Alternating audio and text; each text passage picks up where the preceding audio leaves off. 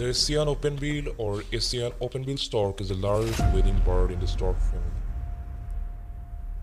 The distinctive stork is found mainly in the Indian subcontinent and Southeast Asia. This bird is predominantly greys in non-breeding season or white in breeding season with a glossy black wings and tail. The name is derived from the distinctive gap formed between the recurved lower and arched upper mandible of the beak in adults.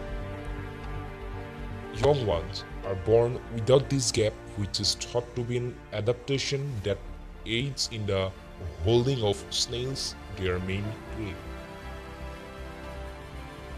The forest habitats are inland wetlands, agricultural landscape, crop fields, and are only rarely seen along riverbanks and tidal flats.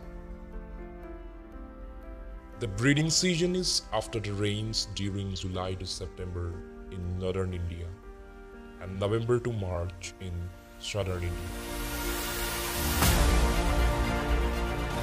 And also they make long distance movement in response to weather and food availability.